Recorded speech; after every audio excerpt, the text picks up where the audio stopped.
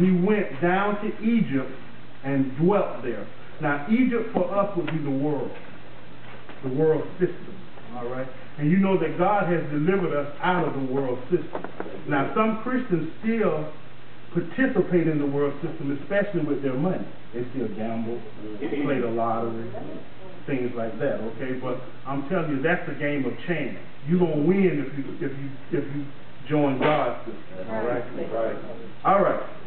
Verse 5 again says, and you shall answer. Did I read verse 5? And you shall answer and say before the Lord your God, my father was a Syrian, about to perish, and he went down to Egypt and dwelt there, few in number, and there he became a nation, great, mighty, and populous. Verse 6, but the Egyptians mistreated us, afflicted us, and laid hard bondage on us. And that's what the world does. The world puts you in bondage. The world causes you to be in prison, and the reason why is Satan is the god of the world's morals. So anything dealing with the world is designed to push us away from God. But God has freed us. If you want a scripture for that, you can read 2 Peter chapter 1 verse 4, where it says that we've been given promises so that we can escape the corruption that's in the world. That's right. And the promises are the promises of God in His Word. Amen? Amen. All right, verse 7. It says, then we cried out to the Lord God of our fathers, and the Lord heard our voice and looked on our affliction and our labor and our oppression. So the Lord brought us out of Egypt, out of the world, with a mighty hand, with an outstretched arm, with great terror, and with signs and wonders. He has brought us to this place and has given us this land, a land flowing with milk and honey. And through Christ, we have that abundance now. We're in that promised land. We're in a land right now flowing with milk and honey. But it's up to you and I to take advantage of that. It's up to you and I to appropriate it for ourselves. Amen? God is not going to just drop it in your lap. There's some things that you have to do. You have to participate in by faith. Yeah. Amen? Are y'all all right with that? I'm not speaking words now, okay? Speaking faith. All right. Verse 9, verse 10. It says, and now, behold, I have brought the first fruits of the land which you, O Lord, have given me. Then you shall set it before the Lord your God and worship, see that? Before the Lord your God. You shall worship with your tithe. They brought the tithe. Now, it talks about wheat and stuff like that, because during those days they were farmers, so their tithe was from the farmland. Matter of fact, the Pentecostal, the word Pentecostal, that particular feast, it has 3 different names for it. The first one was the first week of harvest. The second one was the first of the harvest. Fruit of the harvest, and the third was the first day of the fruit of the harvest, something like that. But anyway, what it was, they would take, at the end of the year, when they got all their harvest, they would bring the Lord the first part, the first tithe. Right.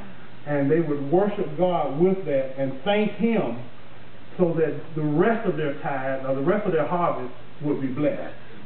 And that's what we do. When we give 10% of what we have, we thank God for blessing the 90%.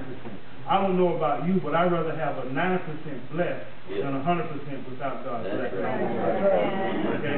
And that's what happens when you don't tithe the 10%. You're not putting it out there for the enemy to take it. Now, people used to teach you go to hell for that, but you don't. You know, and matter of fact, you are not under a curse for that. All you're doing is putting it in the world system and taking a chance with it. Y'all okay with that? Yeah. Okay, I don't want y'all stoning me. Verse 11. So you shall rejoice in every good thing which the Lord your God has given to you and your house, you and the Levite and the stranger who is among you. Do you thank God for what you have? Do you thank, a lot of us walk around and complain about what we don't have, but we need to thank God for what we do have. Because as long as you're complaining about what you don't have, you won't see any increase. Because you're murmuring, you're worried. You know what? That's what destroyed them in the wilderness. They're murmuring and complaining. And all murmuring shows is that you're not really trusting God. Because if you really trust God, no matter what comes your way, you know that you have the victory. Amen.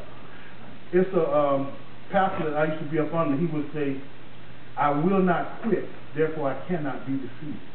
You know, the only way you're defeated is you stop. So the victory is already won for you. That's right. You understand? So no matter what you're facing financially, physically, or whatever, we already have the victory for it. Amen? All right, verse 12. It says, when you have finished laying aside all the tithes of your increase in the third year, in the third year during that time, the third year of tithes was dedicated to they would bring it to a certain town, a certain part of the town, and it was dedicated to help people, to help the strangers, to help feed folks. And that's what tithes do today. Your tithes coming to the church is dedicated to help the people out there. And you keep it meeting God's storehouse. So when people come to the storehouse, they can be helped. That's right. Okay? All right. It says, verse 12 again, says, when you have finished laying aside all the tithe of your increase in the third year, the year of tithing, and have given it to the Levite, the stranger, the fatherless, and the widow, so that they may eat within your gates and be filled, then you shall say before the Lord your God, I have removed the holy tithe from my house, and also have given them to the Levite, the stranger, the fatherless, and the widow, according to all your commandments which you have commanded me. I have not transgressed your commandments, nor have I forgotten them. Yes. Verse 14. I have not eaten any of it. How many of you have eaten up your tithe? You take it, it's seed, that's right. You see, you take it, and you know that it's supposed to be set aside for God, but you say, you know what, I see this new dress at the mall. Or I see, I need these shoes, and this will get it for me right here. So see, you eating up your tithe. He says, I have not eaten any of it when in mourning, nor have I removed any of it for an unclean use.